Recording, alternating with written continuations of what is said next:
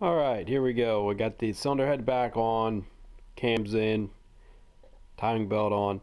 Just remember, you got to assemble the engine just like you're going to run it, because everything has to be set properly, torqued properly, timing properly, because you turn the motor over. If your timing's not right, you do have the possibility of bending a valve, so you want to ensure that everything's set up just right. So obviously you don't need covers or anything like that, but you just want to make sure that everything's in position. What we're going to do here is we're going to turn the cylinder head, turn the block over I should say, and then pull the head all back off again. I took out the spark plug so I happen to use cylinder 3. You just want to make sure that you go over and you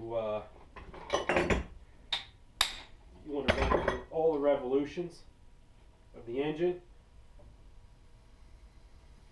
all four strokes.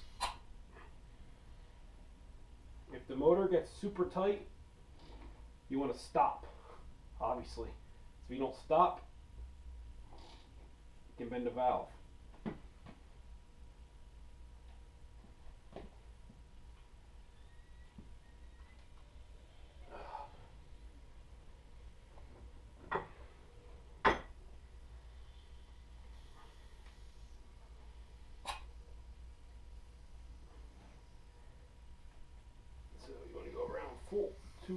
Two full crankshaft revolutions.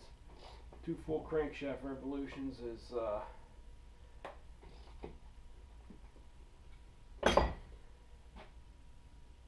one full complete cycle. All 4 strokes. So now our intake valves opened, our exhaust valves opened. Piston came all the way up twice, and crushed the clay around the cylinder head. So now we should be able to disassemble the engine and take some measurements. Alright, we got the timing belt off, we got the cams out, we got the head untorqued. So we're ready to pull the head out and see what our Play-Doh looks like. This is always fun with head studs, getting the head off.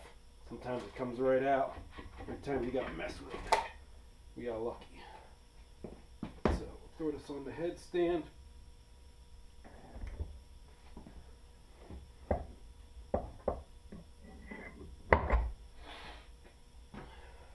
Alright. Now